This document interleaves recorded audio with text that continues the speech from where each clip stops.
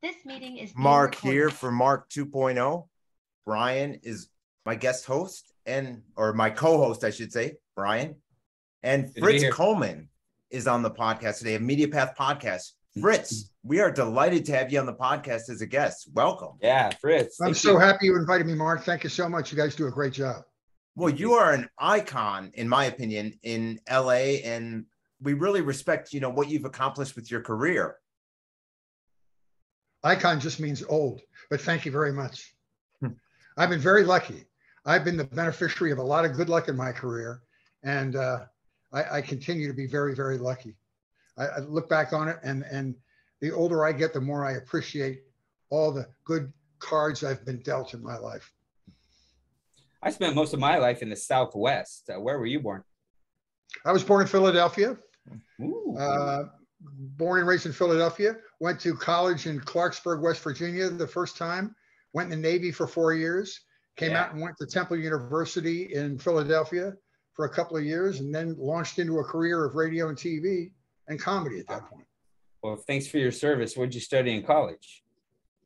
I was at Salem College in Clarksburg, West Virginia. Salem is a school for underachievers in high school where there has to be a wink and a small payment to get me in there. Nice. But I did so poorly at Salem. This was back during the draft. You guys are too young to appreciate what the draft was. But if you drop below a C average in college during this period of time, you lost your college deferment, and you were immediately made available to the Defense Department to serve your country. And at this time, we were in the midst of the Vietnam War. So I cleared that bar by a mile. I dropped well below a C average. And I got a letter from the Defense Department, come and get your physical. We're interested in hiring you for your service. So I went down to get this is a true story. So I went down to get my physical, and I saw the handwriting on the wall. If you got drafted, you were going to Vietnam. You'd be in Vietnam in 60 days. I said, I would love to serve my country. I'm very proud of my country. I just think I would do it in a non-gun oriented job. Amen, brother. So I picked up my package of clothes. I walked down the line. They had recruiters from each of the services.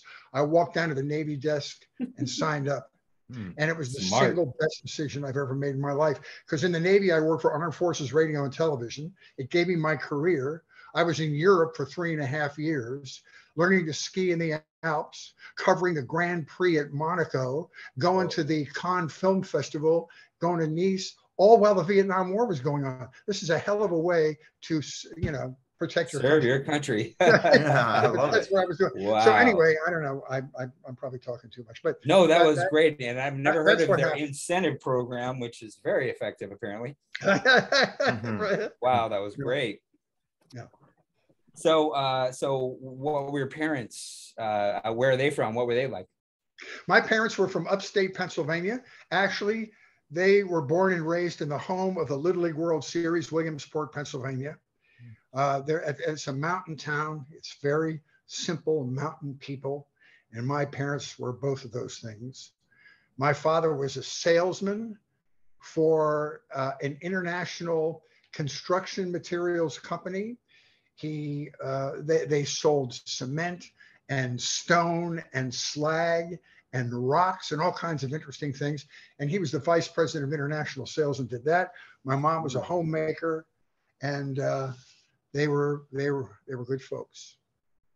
Sounds like the American dream. Yeah, pretty nice. And they were great. Let me tell you, I was born in that post-war America. I'm a classic baby boomer in this beautiful suburban area where the homes were pretty and the schools were spectacular and things were safe and you could go out and play until dark. I go out and play until my father whistled at dark and then come home. I had a pristine youth. And so all the mistakes I've made in my life are of my own making. They have nothing to do with a bad childhood.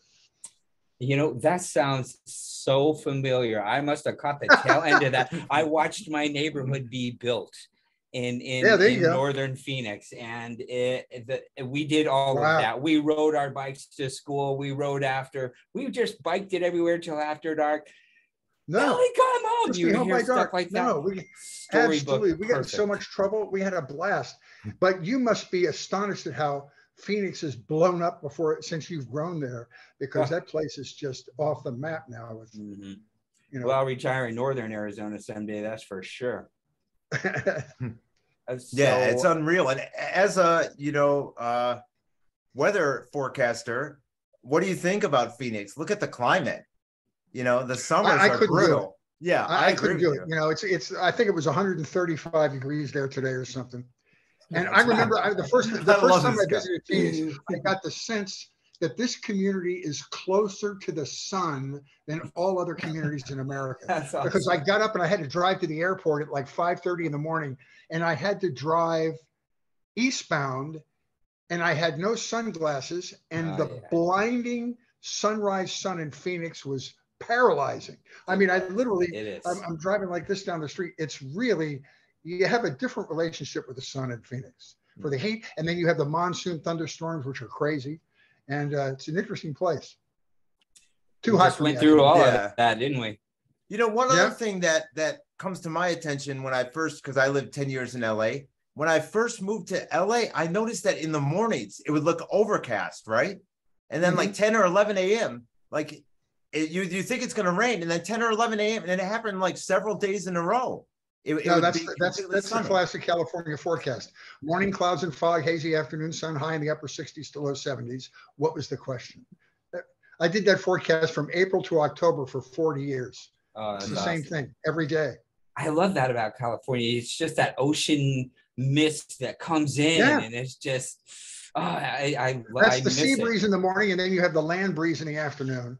And it's there are only like 4 repetitive weather patterns in Southern California, and 2 weeks into the job I had them memorized, so it was good.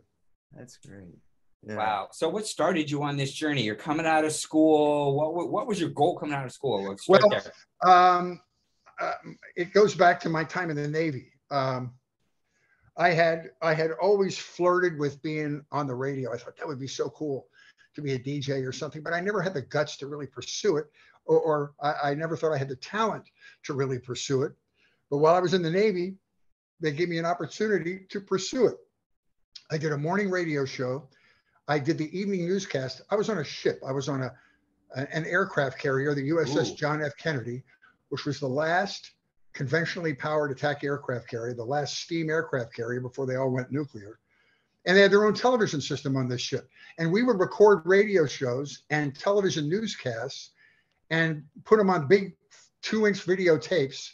And they would be airlifted by helicopters to the other ships in the flotilla. So I was doing the news and entertainment for guys in the Navy, and that's how I started. And the beauty of that Navy job was that regardless of how bad you sucked, you would never be fired because you were in the Navy. And as long as you kept your shoes shine and didn't do something to subvert the United States, you had the gig. So I had the luxury of, for 3.5 years, being able to fail miserably at my job without getting fired. Nobody can do that in real life. So I thank the Navy for giving me like a great opportunity to grow as a performer. I get out of the Navy. I was in the radio business for 15 years. I was a DJ, a talk show host, a production director, a music director. And then when I was in the radio business, I started getting jobs emceeing at nightclubs. That's what happened in older radio days. DJs would be invited to do that. And while I was doing that, I began to write comedy material for myself just to kind of throw in interstitially while I was doing spinning records at a nightclub. And I kind of got addicted to it. And I got a little following doing it. So I started to work at comedy clubs in Western New York State, Buffalo and Syracuse and Rochester. And then I just became completely addicted to comedy. And I decided to come out to California in 1980, because in those days, if you wanted to pursue a career in comedy, you had to go to the Comedy Store. That was the mecca. Everybody, Jay Leno and David Letterman and all the guys that performed on TV talked about working at the Comedy Store. So I said, I have to go work at the Comedy Store. So I came out here in 1980. I was woefully underprepared. I didn't have enough material. I was not funny, but I said, I have to stay here because as a matter of pride until my money runs out, and then I'll go home and beg to have my old job back. But then in 1982, I was performing at the Comedy Store, and the news director from Channel 4 was in the audience with his wife. And I talked on stage about having done the weather in the Navy on TV, but not knowing anything about it, but they didn't care that I didn't know anything about it as long as I filled the time. And so after the show on this Friday night, I introduced myself to this man, and he said, this is a true story, incidentally. I know it sounds like complete BS, but it's not. He said, do you have any desire to come to Channel 4 and do some vacation relief weather forecasting for me, filling in on weekends, filling in for guys on vacation? And I said, you know, I don't know anything about the weather. I thought I said that on stage. He said, that's perfect. There's no weather here. This will work out great. So he said, well, you have to audition. So I auditioned the following Tuesday, and I was told I had the job on Thursday. And then for 2 years, I did utility work. That is, I filled in for guys who were off and on weekends. And then a couple of years later, I was bumped up to the main job, and I retired just 2 weeks shy of my 40th anniversary at Channel 4 a couple of years ago. I always tell people it's the greatest scam ever perpetrated since Bernie Madoff that I was able to have that job for 40 years. Oh, wow. Bernie Madoff. Oh, don't get me started. That's unreal. That's great. Yeah. Mm-hmm.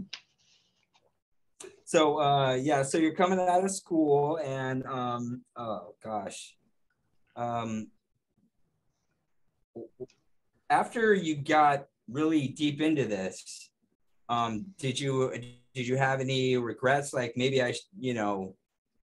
was there any regrets to getting into this long-term thing? That's a great question. There were times, the beautiful thing is I accepted the job, even though I wanted to do comedy. I accepted the job at Channel 4 because I thought being on TV in LA can advance my career faster than working in nightclubs to 15 people at 1 o'clock in the morning. I'll be seen by more people. So I took the job.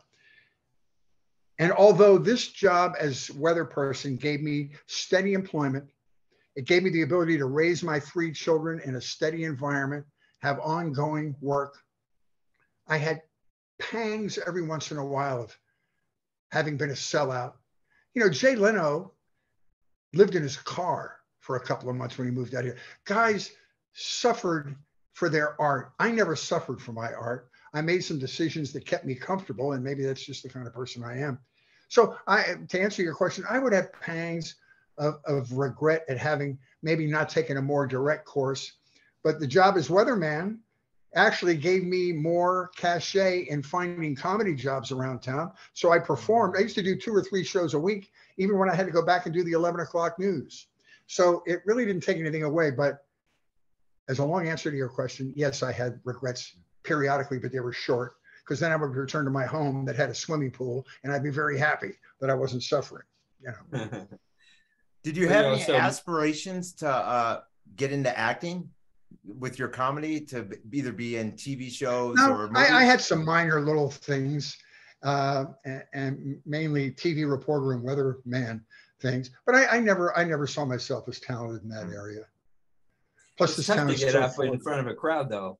That's not easy. Oh no, I love that. I love being in front of a crowd and eliciting a response from a crowd, but it's different than acting and live performance. Burying yourself in another character.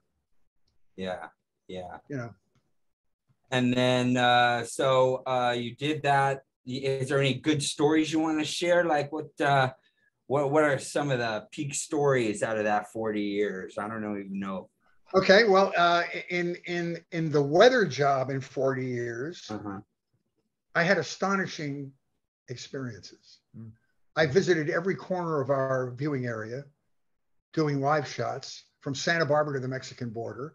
I saw every area of Southern California, met infinite numbers of amazing people. And in the older days in local news, in the Channel 4 news, NBC has been the sponsor of the Olympics for years. They used to send the entire news team to the Olympics, like 150 people. Imagine the cost of that. They would never do it now. Or they would send us to the Olympics, and we would do all the newscasts from the Olympic venue for 3 weeks. Whoa. And the first one of those experiences I had was Seoul, Korea in 1988, where for 3 weeks, I got to spend doing the news and visiting Seoul, Korea. Then we went to the Olympics in Atlanta in 1992. And here's my interesting story about the Olympics in Atlanta. I don't know if you watched the Olympics in Atlanta. Yeah, I did. I remember. They had a central gathering place called Centennial Park, where after all the events of the day, the Olympic families would gather, the media would gather, the general public would gather, and you could intermingle with people. Then they had a big stage where they had bands perform and famous people would come and talk. And so we would do our broadcast from Centennial Park every night. In order to do that, because they didn't allow microwave links because of the security of the Olympics, they had what are called fiber optic drops. They had 6 stations in this circle, which was Centennial Park, where you could go plug your camera in and do a live shot from one of those fiber optic drops. So on one particular night, I was plugged into this one that was down just to the right of the stage. We did all of our newscasts live. So we were doing the 11 o'clock news back to LA, which was 2 o'clock in the morning Atlanta time. And I finished my broadcast on one night. And I walked back to the Quonset hut, which was our home base for the news department. And 4 minutes after I left my fiber optic station, the Centennial Park bomb exploded right where I did the live shot, right underneath that park bench. And the lady was killed. It was a nail bomb that destroyed a lot of property. And you remember that security guy was falsely claimed, blamed for doing it. I was literally standing on that spot 4 minutes before that bomb went off. And it was crazy. We were up for 2 days in a row. The international media all swarmed us, wanting comments. I mean, German television, Hungarian television, and we all sat around in captain's chairs, having people translate for us what the question was. And it was an unbelievable experience. But here was the best part of the experience. So this bomb goes off and it scared the crap out of us meaning the American people. And the day after the bomb went off, everything returned to normal around Centennial Park. Nobody was shaken up. People are happy, they're partying, they're having a good time. And I said to a couple of people, do you not feel uncomfortable that a bomb went off? And they still at that point didn't know who this guy was. That a bomb exploded? I mean, I feel like going back to my hotel and staying there and locking the door. They said, in the country we come from, bombs go off every day. This is nothing.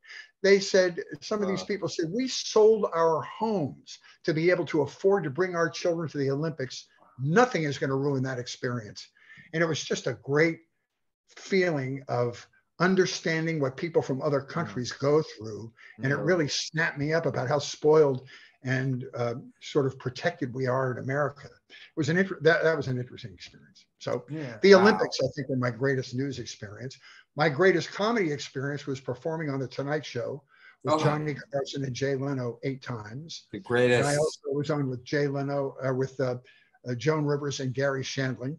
And, you know, Tonight Show appearances are, that's the top of Mount Olympus for a stand-up comic, or used to be. It's not so much anymore.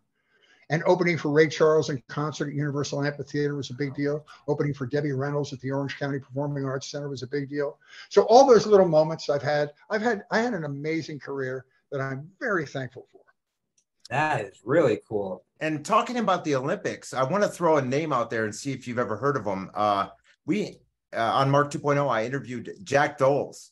And he does all the things for like NBC or all the local affiliates. He's been to the Olympics since '88, Calgary. Have you ever heard of him?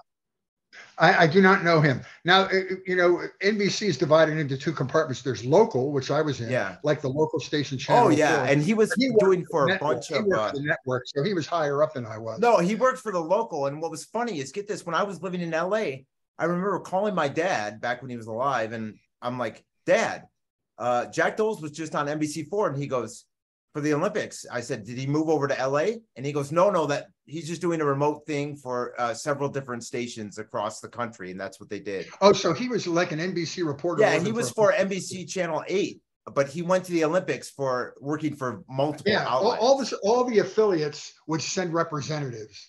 So I did not know him, but we were all down there in a big lump during that time. So yeah, were you? It was an astonishing experience. It really was. Now, did you? It must have been amazing to see that the old machine work, those networks moving things like that. Oh yeah. Oh, the production is ridiculous. They send people over there 6 months in advance to wire those places up with all the recording equipment and all the technology they need. They have staffs that do nothing but stay on the road and do that stuff all the time. But the amazing part of it, first of all, technologically, setting up a broadcast that goes global is phenomenal. But the real eye-opening experience for me was being in this venue with representatives from 160 countries who were treating one another with respect. They were inquisitive about one another's lives.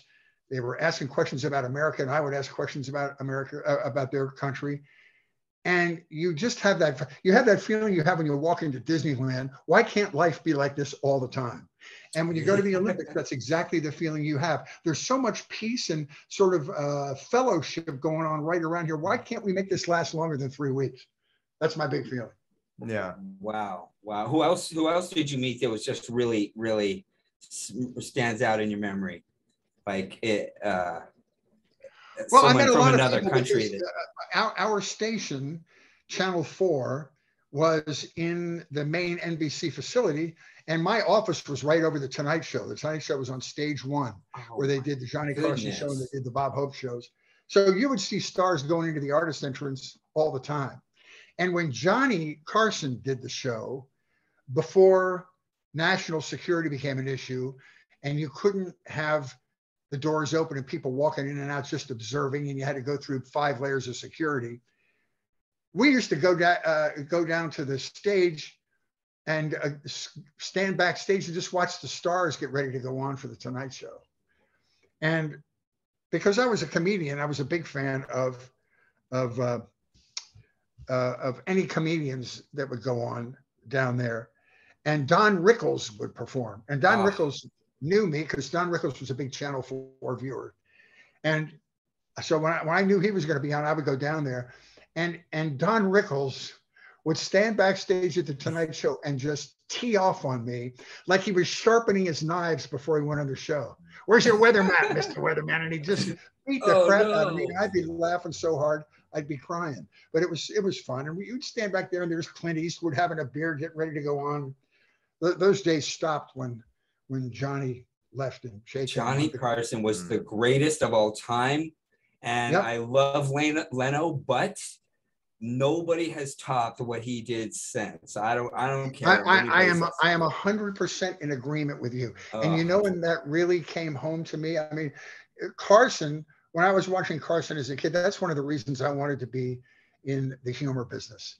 I just thought it was the greatest amount of power you could wield, being in a room of 500 people, making offhand remarks and people are cracking up. I just thought that was just a great place to be. Serious. And I never realized the talent and the subliminal way he communicated with people till I listened to the old Carson shows on Sirius XM radio, where you can't see him, but you can hear him. And you listen to the quality of his voice and how smooth he was and how funny he was and the timing. And it made me love him even more after that. He was just, I agree 100%. He was unmatched with Jay or anybody else. I didn't know you could hear those kinds of things. I would like to. Those are periodic. They don't do them all the time, but they'll do they'll do a 1 month thing where they play old Carson shows on there. And it's really fun. The really old ones, like the black and white ones, are so fun to watch. Oh, yeah. Oh, man. Mark, I'm sorry I cut you off earlier. No, it's fine. What was Ed McMahon like? Oh, yeah. One of the nicest people in the world. That's what you would think. He was just a genuine person, always would stop and talk to you in the parking lot. Johnny was not that way. Okay. As a matter of fact, I have a great story about Johnny being socially awkward. Here's the that's story. Why we're here. Yeah. After I did my first Tonight Show, it was a reasonably good shot. Now, again, I told you that my office is right over. What's that? being Oh, on it's a the Tonight huge Show. deal. I call it like your comedy bar mitzvah. It's the day is, you become an adult in the comedy world, and it gives you credibility with your wow. relatives and everybody else. So the day after I did my first Tonight Show, I'm walking over to the commissary at NBC, which was across the parking lot. And just coincidentally, as I was walking over to get something to eat, Johnny's pulling into the parking lot. Now, this is the night after I did my first shot. He gets out of his car and walks right by me and looks right at me, but doesn't say anything, just kept walking. And it knocked the wind out of me. I thought, oh my God, I must have sucked so bad on the Tonight Show last night. So I turned around and went upstairs and called the talent coordinator, the guy that books the comedians, a guy by the name of Jim McCauley. And I said, listen, I have to apologize. I think I really pissed your boss off last night. He seemed so mad at me. I walked by him in the parking lot. He wouldn't say hello. He just kept walking. And McCauley started to laugh. And he said, let me tell you something about Johnny. He could walk past his mother in the parking lot, but he would not say hello to her. He was so pathologically, socially awkward. And his big fear was that if he stopped and talked to me in the parking lot, there were tours at NBC, he would draw a crowd, and that made him sweat. He just wanted to get out of his car, go to his office. It had nothing to do with you. You were fine. Wow. But until I had a chance to call him, it was a nasty 10 minutes thinking I completely tanked my first Tonight Show appearance. Amazing. Carson was really a really socially awkward guy. And to connect that to the Ed McMahon story, their last day on the air, you know, when they had Bette Midler and all that stuff, I went down, their offices, both Ed and Johnny's offices were below the stage. So I walked down there to say goodbye to Ed. Wow. Ed had been very nice to me, and I'd done a couple of TV specials, and he was a guest and wouldn't let us pay him, and he was fantastic. So I went down to say goodbye. So I shook his hand and said goodbye. I'm coming back up the stairs, and Carson is coming down. And I said, well, this is my opportunity. I'm going to tell him exactly how important he's been to me in my life. So I said, Mr. Carson, first of all, doing your show was the most exciting thing I've ever done in my life. But I want you to know that you're the reason I'm even standing here. You're the reason I pursued the entertainment business, watching you, being allowed to watch you when I was a kid with my father. And I was 10 years old, and you were so funny and charming, and you had powers that nobody else in show business had as far as I was concerned. And I want to thank you for that. And he goes, oh, you're welcome. And he kept walking. He wouldn't even stop and just like fake a greeting, like, well, thank you very much, Fritz. That means a lot, and good luck. And thank you for coming down to say, you know, something cordial, because I just had revealed my inner soul to him. He didn't say anything. He said, oh, thank you. He just kept walking. Not because it was me personally, but he's so painfully awkward in one-on-one situations. He's brilliant on stage in front of a group of people, but he's pathologically shy. How the heck does someone like that get to that point? I don't know. You know, honestly, Letterman, I heard, I met David a couple of times, was very much the same way. David was pathologically awkward socially. Do you know Tom Dreesen, the comedian, by any chance? He opened for Frank Sinatra for 25 years. He's a well-known comic. He had a Super Bowl party, and he was just inviting some friends, like 10 or 11 friends. And he invited David to come to his house to a Super Bowl party when David's show was done out here. And so he wanted to know who was coming to the party. He said, well, my kids are coming. My kids are, you know, and then a couple of neighbors and you and somebody else. Okay, fine. So the Super Bowl party happens, and like 4 or 5 extra people showed up at this Super Bowl party that Dreesen had not mentioned. So Letterman got up and left. He was so uncomfortable not being in control of that environment, not knowing who all these people were or what their intentions were. He just got up silently and left. That's even worse than my experience with Carson. That's really pathological. Wow. So fascinating. Wow. Yeah. What about Jay Leno? Was he the exact opposite? Really nice guy. Really nice guy. Yeah, he's a good guy. You've seen I've seen so many interviews of Leno, but you know, I've never seen any of the other two guys. Now that you mention it, I mean, you see Leno talking about cars, and you just see him talking to people in the media.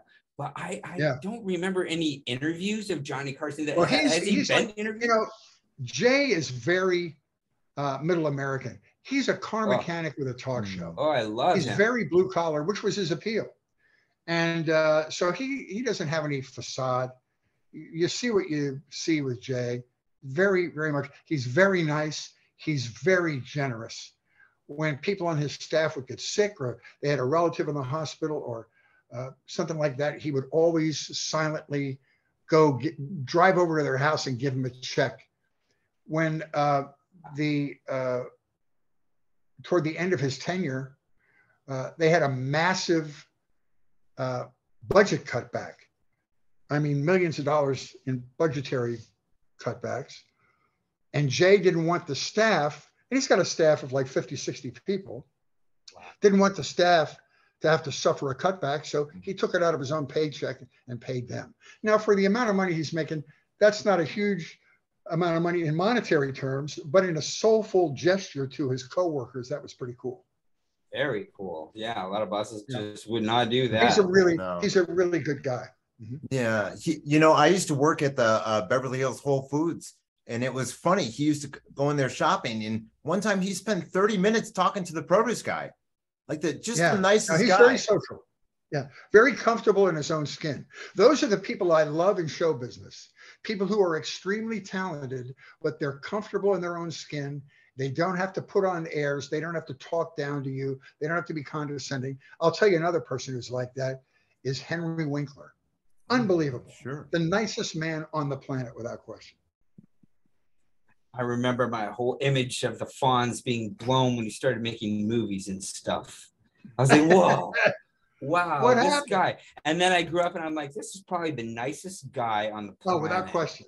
He's wonderful. My Louise, who is my partner on the podcast, and I produced a TV show with Henry. We created a show called The Couch, which was 3 comedians sitting on a couch, and then a couple would come in, and they would express the problems they were having in their relationship, and these 3 comedians would offer them advice, and it was very funny. Oh yeah. And Comedy Central bought this pilot, so we were shopping it around. And we got a chance to just sort of follow Henry around town, taking various meetings at ICM and all these agencies. And it was so much fun to watch the world react to Henry Winkler, to watch the world react to the Fonz. The seas would part when we would go in these buildings, and women and men would all come up, and he would take time with every single one, look them in the eye, ask them a question about their family, sign an autograph. He was always patient with them. And I've never met anybody like him. He's unbelievable.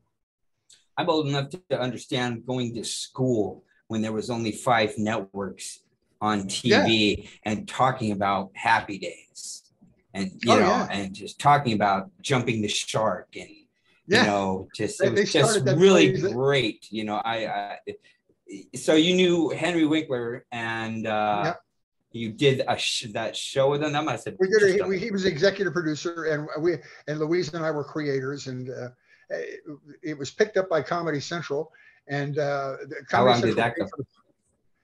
Comedy Central paid for the pilot, and then like a month after they bought the pilot, the vice president in charge of development that hired us to do the pilot was fired. So all that stuff went in the wastebasket. But that's show business. But you've had most of the Happy Days cast on Media Path podcast. Yeah. Explain that and talk about those. Share those stories. Wheezy's had a relationship with Henry even longer than me, because Wheezy, my co-host, started her own media company. It's really a great success story. And if she were here, this would make her uncomfortable. So she's not, so I'll tell it anyway. Oh, she's coming in. Oh, she's here. Goodness. That's here we go. Perfect timing. We're not going to hear that now. There she is. There she is. Okay. Yes. Great. Unmute yourself, girl. Yeah. There we go. Excellent. We were just talking about you, Louise. This is perfect timing. We can't hear them. Oh, hold on. We can't hear you, Wheezy. Yeah. I'm sure she'll get the audio fixed. She has a Blue Yeti microphone, and sometimes. Okay. I'm going to let her tell her own story. Sure. She started a company called Premier Radio Networks. She started as a writer for Rick Dees and expanded. And she and her cohorts developed this media company. that just expanded. They syndicated they syndicated Rush Limbaugh and Michael Reagan. It was a huge company, and they sold it to Clear Channel, and Clear Channel is now part of iHeartRadio. So Weezy has this great story to tell about all that. And here she is now. She'll tell you the rest of the story. Yeah, what happened was I've been on Wednesdays I edit the show, the podcast. So I like go into this tunnel. Oh, sure. And I lost track of time, so I apologize. No problem. Oh no, you're fine. Fritz said you might not even be. Yeah, we're happy to see you. I wasn't sure if this was one that we were booked on together, so I'm glad you're here because I'm exhausted from talking. So are we. We've been hearing great stories. Yes, we're talking about the farms. But, you know, they asked me a good question. We were talking about nice people in the business, and I said Henry Winkler is hands down probably the nicest person we've ever met. And I also described the fact that you had a relationship with Henry far before you and I both had one. So tell us about that. They were mentioning that we had a lot of the Happy Days people on the show, and explain that. Well, we do. If you watch our show, if you watch the YouTube version of our show, we have a Fonzie votive candle. That's wow. You know, it's just kind of like guides our way. Great. Yeah. So yeah, I've known Henry. I don't even know how many. I'm not good at counting, but he had a show called Sightings in the 80s or 90s, and it was about UFOs and ghosts. I never missed it. Yeah. Devoted, of course. I have tattoos of UFOs. I had never missed it, ever, never. Yeah. Well, so he came to premiere and he wanted to do a radio version of it, and then I found myself in his office on the Paramount lot talking about that, and we just have been friends ever since. So he's been kind of a mentor. If I had an idea for a show, I'd call him, and usually he'd be like, "That's nice. I need to go." Like, you know, I adore you, and I need to hang up the phone.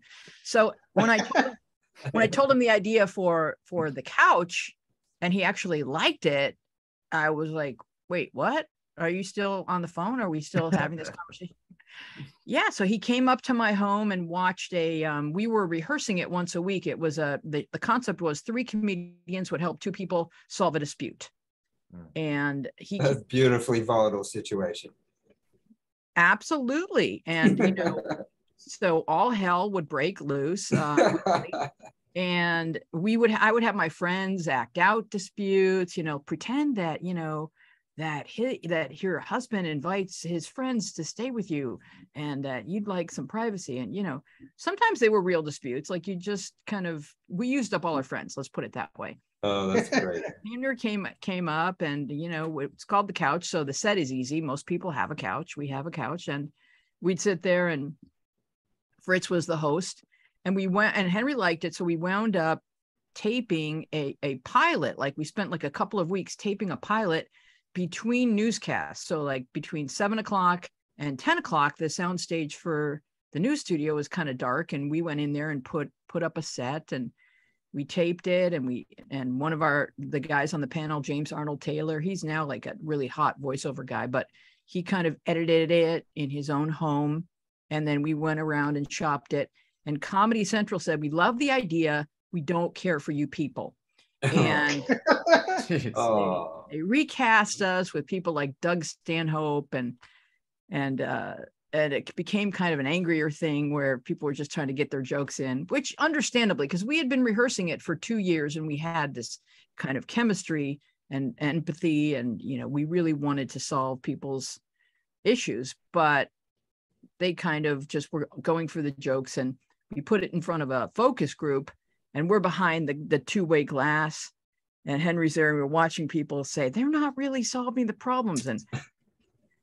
So it was frustrating because I had stripped this show of all of the humanity that, you know, we were proud of. And then you became like the writing team for that project then, sort of. Yeah. I mean, we were in on the casting. Fritz and I were in on, you know, all these people that kind of were Comedy Central greats, you know, people that had their own 1-hour specials or half-hour specials, and they're really good, funny comedians. And they, you know, could have been great, like if they had more time to like work out their chemistry, but in the end, it killed the show because, as Weezy mentioned, it took the humanity out of it, because the only reason to be offering people advice is not to make fun of them. and to lambast them with jokes, because we can do that without two people. They have to come away with something. There has to be a moment of empathy in there where you're really trying to help them figure the problem out. Otherwise, there's no point in having the show. They completely sucked that out of the entire process. So it didn't work. Probably should have been 2 comedians and a PhD or something. Right? Now, there's a formula. Let's pitch that. There we go. So you're a producer, you're a writer, comedian, director. Is there anything you don't do? I mean, you're all over. I don't join podcasts on time. No, no, don't feel bad about that. We're so glad that you're here. We're thrilled. So what's the latest thing for your podcast? Well, yesterday we kind of challenged ourselves. I mean, I guess the reason I do go into this tunnel when I'm editing the show and forget the rest of my life, pretty easily. But like yesterday, Fritz and I challenged ourselves because we had 2 people on who are both making their way in the TikTok world. And Fritz and I had not really much entered. I had dipped my toe in, but Fritz, he just downloaded. I didn't even take my sock off. I knew nothing about it. Right. And we had two really good TikTokers that are more or less in our age group, like, 50s-ish. And they're doing really well at TikTok. One is a guy who has a show called LA in a Minute, and he's gone all around the Southland of Southern California, giving 1 minute about all these really wonderful different landmarks, historical landmarks. And he even did, he stood in front of the landmark that is Fritz Coleman and did like a cold read of what his memorized content. I was sure that this guy was reading teleprompter, but he stood on my deck in front of Fritz. How good he was. Yeah, he just rattled off all these facts and names and places and dates of Fritz's whole. It was like watching This Is Your Life, I'm sure, for Fritz. Flash before him. But so he's doing really well with LA in a Minute. And then the guy that mixes our show is a guy named John Maddox, who's really found kind of a pathway for himself. In a brand, his brand is creating music and sound, and it's for people. It's very, very niche. So instead of being general, like all these sites that are interesting, his is extremely niche. It's for people that edit music. And he's done all this really cool content from inside his studio, where he's showing people how to use Logic, which is the software that he uses, and how to kind of create, what plugins are awesome. And then he gets more general, like which bands are awesome and how do they create the sound and stuff. So the 2 of them were actually in our studio, and we're used to Zoom guests. And so it was like, can I touch you? And it was really cool. That's great. One of your podcasts that stands out for me, Louise, is the one with Leland Sklar. And after following his channel, I was not aware. I knew him from James Taylor and Phil Collins. I was not aware that he's worked with everyone under the sun. It was funny because we just interviewed Aretha Franklin's son, Teddy Richards. And he said, well, he hasn't worked. I'm like, I mentioned Lee's name, thinking that he might have worked with him. He goes, oh, he hasn't worked with me. And he didn't know who Lee was, but he's got a record for the greatest number of sessions, like 4,000. I'm sure his book is hilarious too. He's really a lovely man. I love. Yeah, explain the book. Explain the book. Yeah, talk about the book, Fritz. I didn't read the book. Oh, the book was he takes pictures of people giving him the finger. That's the one that I let you borrow. Oh no, Brian. Of course. It's so funny. I was like, what is this? Yeah, it's not. But he's so cool. Yeah, his gentle soul is like that people would ever flip him off is hilarious as a concept to begin with, right? Because he's just such a sweetheart. He's just such a kind-hearted, gentle soul. He really does. Oh yeah, he's a typical creative 60s guy. And he's got the best stories about being back at the Troubadour and James Taylor and Carole King and going on the road with them with this reunion thing. And he's a lovely man. He's another guy of the type that we were talking about earlier, a really talented person who's comfortable in his own skin, and he just draws you in, Yeah. And what's so sad about him is you constantly see on his page that he's getting, posts taken down on YouTube because, Warner is flagging it or something. It's so sad because it's stuff that he worked on.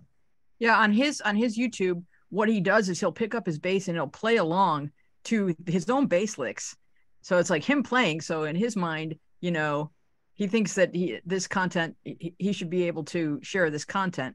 But if he doesn't own the copyright on it, YouTube will, flag it depending on who owns the publishing or YouTube's deal with the record label, or it's tricky. And that's what we were talking about with the TikTok guys yesterday, all that kind of stuff, how it compares to YouTube, censorship, because TikTok is a Chinese company and they have different standards of censorship. And both of those guys have been flagged for really innocuous stuff. And it was an interesting conversation, and it really just hit Wheezy and I to the whole world of TikTok, which has taken over everything now.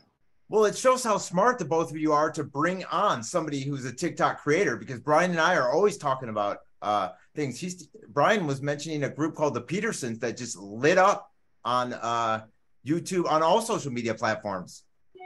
What do they do? Well, they play bluegrass, which I really have never been exposed to. But, COVID drove them to YouTube. And even, and bluegrass is not overly popular globally, but they went to 1 million like this, views like that on a single song, on a cover song, like an old John Denver song. They take these old songs and dust them off, and they're really young kids. About bluegrass, soothing, and it's nostalgic. I love it. I'm actually going to look them up. I'd never heard of them until you mentioned Petersons, and it's at the end of it is SEN and not SON. But the Petersons are just really great family. One of those bluegrass families. They're all brothers and sisters except for one, and they're just they do so many things, not just covers. They have originals and some gospel stuff, and it has just brought me to the next another place for like the last year that I never thought I would go. And I'm really cool when you uncover like a whole new cave to explore. That fascinates you. That's really exciting. Yeah, I had a background in music. It was all rock related and stuff like that. I thought I would never end up here, but once I got older and I'm looking at your acoustic guitar behind you. What a great room, and those bongos and stuff. That's the first thing I saw. Usually I light up my room better when I do a Zoom. That is a great room. I literally sat down and went, oh, I think I just fogged a podcast that I'm supposed to be on. So I can light up the room better. But I play drums and guitar, and I write songs as well. Awesome. You will love the Petersons. Yes, I will. I love Luke. Cool. Now, what is your inspiration in finding guests? How do you go about doing it? It's gotten down to where we have a booker. Oh, that's excellent. And she also books the Tim Conway Jr. show. So when she's on the phone with folks, she'll be like, hey, would you like to do Fritz's podcast? Since Fritz is an icon in Los Angeles, people generally say yes. But Fritz and I can send her in specific directions that interest us. So, and then if maybe like with you guys, you get hit up where people say, hey, we've got a new book coming out. We'd like to be on your show. So it's a mix and match of like us looking for folks and then folks looking for us. Yeah, it's very similar with us, Brian. Publishers, are always, they're a very good source for us so far. Yeah. And we like to read the book. What business were you in, Brian? Were you in the music business before, or are you still? No, I'm not still. I've been a musician my whole life. I did a lot of live shows in my 20s and 30s, like I said, a lot of rock, it was a lot of hard rock in the 80s, and then I kind of went to some kind of more what they called alternative rock, kind of a softer rock in the 90s. And now I just like to, do things on my acoustic guitar. And that's, again, YouTube is so beautiful when it comes to music. I was trying to learn how to play Stevie Nicks' song, A Landslide, Fleetwood Mac or whatever. Wow. And it led me to them doing a cover of it, and I'm like, well, wait, these guys are really good. Who is this? And so it's just, and I was looking for John. I come from like I said, I'm from Arizona. I'm from Phoenix. So come from a long line of rancher cowboy guys. So we like John Denver and stuff like that. And so it was really great how one thing led to another. And anyway, now similarly, you guys are got your podcast now, and we have ours, but we're really envious of all these great stars that you have been able to come. The Happy Days thing just blew me away. Can you give us any other little cool stories about who you've had that you're proud of? Let's see, who are we most proud of? We're proud of everybody. Exactly. Of course. I mean, what I mean is we have a very diverse group. We love to talk politics, so we have politicians on. We have writers of political books. We have graphic artists. We have one of the world's preeminent photographers on. We'll talk about any subject. I love to have conversations with people who are well-versed in a field that I don't know anything about. I find that fascinating. Okay. So we have, and then we have lots of entertainment folks because we are in LA, and Wheezy knows a lot of entertainment people. So we sort of have an in that way, and we love to mix it up. It's what keeps things interesting. Yeah, and we like to learn like little hidden truths about celebrities and show business history. We had a guest called Sally Hodel who's written a book about Elvis Presley that sort of, she tries to explain his issues by kind of doing a deep dive into the health history in his family. And her thesis is that he was self-medicating because he just never felt good. Like since he was a child, she said he had disease in like 9 out of the 11 systems of the body. And he was really bright. So he would read a lot about like what pharmaceuticals would be helpful. And he was self-medicating. He wasn't taking any illegal drugs. You know, we think of him as a pill popper, but he was taking drugs that he had read would make him feel better. He just never felt well. So that was a really interesting read. And she was a fascinating guest. In the 1950s, a far different world for Elvis when he's trying to medicate himself. You know, there's just so much unregulated. That must have been incredibly painful. Yeah, he was probably a couple of things. First of all, the sadness of that and the humanity of that story is twofold. You know, he was born in abject poverty in Tupelo, Mississippi. And in those days, and Sally Hodel talks about this, there was a lot of intermarriage in families. And they did that not just to be immoral. They did it because of survival. They wanted to grow their families. So when there's intermarriage, you know, the predisposition for disease grows exponentially. And so all of Elvis's problems, including his intestinal issues, his mom had. And so all of these things she traces back in the lineage of his family, which is sad. So he was a victim of his own family tree. Second of all, he was such a slave to work because he felt obligated to take care of not only his family, but all these people he had grown up with. That's why they all moved in, you know, the Memphis Mafia, they all moved into Graceland because he felt a moral obligation to keep these people up out of poverty, never wanted to return to poverty. So he worked himself to death. And then the last thing, the dark aspect of it was this doctor who just kept, you know, feeding his addictions, and who knows what he was doing. But anyway, it was a really touching book. I highly recommend it. Yeah, I mean, there were so many people that were dependent upon him financially that, you know, for them, the goal was just keep him healthy enough to go on stage tonight. Yep. I can't hear. Oh, okay. Yeah. Well, what does the future hold for Media Path Podcast? I mean, I'm really taking it 1 week at a time. Sure. Because there's a lot, I mean, you guys know with the podcast, there's a lot of pre-production and there's a lot of post-production. So let me look at my calendar and then I can give you some absolute, we're excited about Felix Calvieri from the Rascals. Oh, okay. Yeah, I'm really looking forward to that. The Rascals are my boys when I was growing up, Blue-Eyed Soul. Were you ever a fan of the Tremolos? Do you remember the Tremolos at all? Silence is Golden.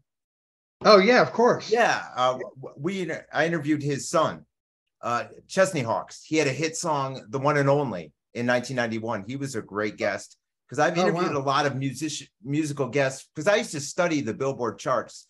You know, where they'd have the top 20 hits of the U.S. and UK. Yeah. So I'd branch out into UK. So I interviewed a lot of UK artists, and one of the most amazing guys that I interviewed was Taco, who sang "Putting on the Ritz." Right. He was just so down to earth. Like they gave him the choice. Do you want to come over to US and do this type of thing? Or do you want to stay in Europe? And he was not, he chose to stay in Europe because of that setting. He liked the setting a lot better than in the US. And it was just unreal to have him break down his whole story. And that was just me reaching out to him on Facebook. Well, He's a great guy. You point to something that really makes our show fun, and that is discovering something about a talented person that you weren't aware of. For instance, any of these people from Happy Days, they all have or Christopher Knight from the Brady Bunch. Oh, cool. You have this preconception about who they're going to be like. You put a little of their TV character on them and think they're that or something else. But it's fun peeling back the layers and finding out they're deeper and far more interesting than that person on TV. And I think you discovered the same thing about some of these musical artists. And let me ask something with your podcast. Do you ever notice this? Because I notice that when I have guests on, like they immediately, like almost right after they come on, they have like a new project out and it's like blowing up. Like Taco did this song, Hot Summer Jams, and he's still recording, and it was just unreal to see the number of hits on YouTube and to see that, the strong following for a guy like him. So you gave him a good pop on Mark 2.0 and look what happened. Yeah. YouTube's awesome. Do you guys have any problems with like censorship or anything, talking politics and stuff? I don't think that censorship really kind of has affected podcasts, because podcasts are so they're kind of like sneaking onto the internet without like really kind of search engines detecting the content, and and they're on different platforms, and I guess eventually there'll be people responding to your podcast in a certain type of way negatively. Did YouTube get mad at you at all? No, I mean, we're not saying anything controversial. I mean, there's in our country, there's two political parties, and there's people that kind of consider themselves to be more conservative or more liberal, but both are equally entitled to have their point of view. Fritz and I kind of go towards the liberal side of things, but we've had a lot of guests on our show that are conservatives, and we want to know how they feel. So yeah, we haven't said anything. I don't think you have to say Wheezy post-produces the show and really makes it visually a spectacular show. It's on YouTube as well. But what we can't do, for instance, we had Gary Puckett of Gary Puckett and the Union Gap on there, and it would have been cool to be able to do a little sliver of Young Girl or some of his songs. But YouTube will flag you for rights if you put any music up, right, Wheezy? Yeah, but they're not going to flag you for opinions. No, I'm talking about stuff that you would get flagged. But they would, because if I would do an introduction, if I did like putting on the Ritz when Taco came on, or the one and only when Chesney Hawk came on, that's why we normally use a stock, song. You guys get it perfectly. Yeah. So you got any plans, special plans for the podcast in the near future you'd like to share? No, we're just going to keep on keeping on what we've been doing. We're looking for guests. We're both kind of politically active, so we're looking for guests that, as we get towards the election, that are going to share a point of view that we hope will be educational and interesting and informative to folks. But our goal is just like yours. We want to grow our audience, and there are so many podcasts that it's a slow process, and you can't overthink it. You can't look every day and see how you've grown. You just have to keep doing it, building the product, working on the chemistry in the studio, and hope that people find it. And you're pleasantly surprised after a while. Yeah, I mean, we just kind of like buckle down and do our show. We're not a company, and so we don't have a master plan. We just want to make a great show every week, and be responsive to our audience and listen to the folks. I mean, let them give us our feedback, and then that might kind of give us some direction. But aside from that, we're sort of homegrown, and so we just want to make a show that people find entertaining and interesting. That's great. Right. Now, explain how the two of you met. We didn't even touch upon that. We met when I went to see Fritz. He was doing his first one-man show. I mean, Fritz is a guy who can take the art of stand-up comedy and elevate it to the art of theater, which is a higher bar. Now you have to make people laugh and cry and feel, and not just laugh, so it's like all the emotions are involved. And he had mounted a one-man play called It's Me, Dad, where he's kind of like theoretically speaking to his kids that they'll watch this tape when they're old enough. because he wants his kids to truly know him. He said, you know, because Fritz will tell you this story. He sat at the funeral of his dad. And you know how you've gone to a funeral and you've listened to people talk about the person, and it's your uncle or something, and you're like, I never knew that, you know, he never said any of this stuff to me, but it's really good to know. I'm glad I came to this funeral. I've learned a lot.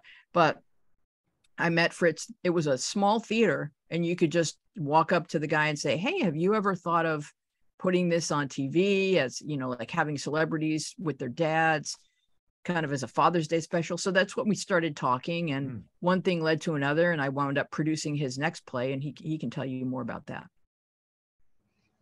Then we had a show called The Reception, which was me narrating an imaginary wedding reception. And I did it with 700 high definition photographs in a screen behind me. And we cast actors, and we played out this entire drama in still photographs behind me as I was telling the story. And Weezy produced that show. We had some great success with that. But anyway, over time, our friendship grew. We have similar feelings about pop culture and books and politics and movies.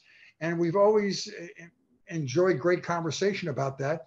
And when I finally retired and I was freed up contractually to be able to do another project, Weezy just invited me on, and it's been an amazing experience. We have 103 episodes, and we've been doing it for almost 2 years. That's great. And we can tell that, just like Brian and I, we can tell that the both of you really click well together on the shows. The ones that I've listened to, they're just amazing. We have a good time. Thank you very much. Sure. Yeah, definitely. Well, we really appreciate you coming on the Mark 2.0 podcast. You know, let our listeners know where we can find your podcast at. Wherever you get your podcasts. And also we have a YouTube channel, Media Path Podcast, where you can watch it. You know, that's what I was so busy doing today. I add a lot of visuals so that you can watch a YouTube on your phone or on your TV in any format that you like, or you can just put it in your whatever podcasting app that you like to use, click follow, and every new episode will show up in your feed. And we would love to have you join us. That's great. Right, we'll make sure to post your links in the description. And we are Mark 2.0. Make sure to subscribe to us on YouTube or any podcasting platform. We're looking forward to more great podcasts, and we're looking forward to more great Media Path podcasts. Thanks so much for joining us. Again. Yeah, we're happy to be invited, guys. Keep up the good work. Thank you so much. For having us. You guys are amazing. Awesome. We're thrilled. Thank you. Thanks so much. Take care. We'll talk. Yeah. Bye-bye. Bye.